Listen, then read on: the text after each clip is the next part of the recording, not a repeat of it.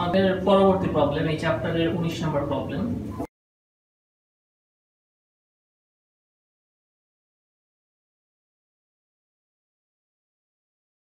আমরা প্রমাণ করব এখানে √1 - sin a divided by 1 + sin a equals to হচ্ছে sec a - tan a। আমরা শুরু করি, লেফট হ্যান্ড সাইড দিয়ে শুরু করছি।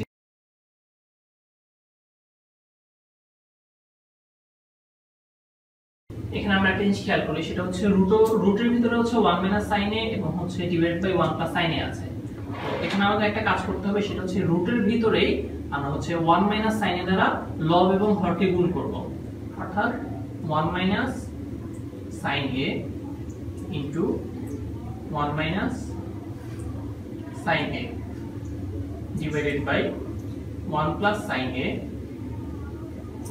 into 1 - sin a এবং পুরোটার উপরে রুট থাকবে। তো এই ক্ষেত্রে আমরা একটা সাইড নোট দিতে হবে, সেটা হচ্ছে √1 - sin a দ্বারা গুণ করছি।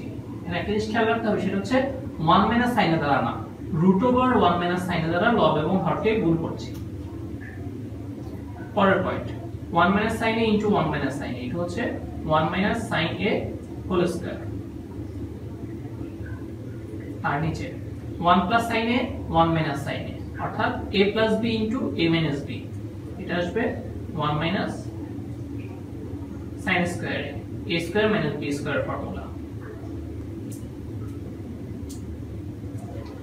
এখানে আমরা খেয়াল করি 1 - sin a হোল স্কয়ার, এটা আমরা এভাবে রেখে দিব, আর নিচে যে 1 - sin স্কয়ার, এটা আমরা কি জানি, এটা জানি হচ্ছে cos স্কয়ার।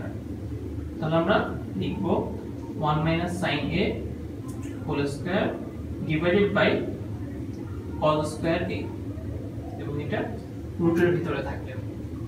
এখানে আমরা খেয়াল করি 1 - sin a এর উপরে স্কয়ার আছে, cos এর উপরে স্কয়ার আছে, এবং পুরোটার উপরে আছে হচ্ছে রুট।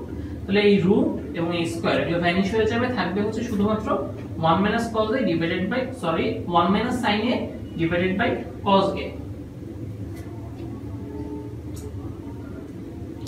আমরা বাকিটুকু করি, রুট এবং স্কয়ার ক্যান্সেল হয়ে যাচ্ছে, থাকছে হচ্ছে 1 - sin a divided by cos a।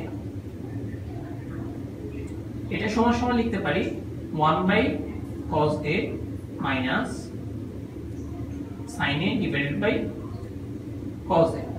1/cos a জানি হচ্ছে আমরা sec a, R sin a divided by cos a এটা হচ্ছে tan a।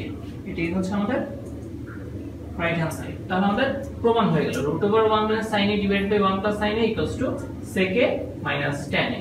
প্রুফ। ধন্যবাদ সবাইকে।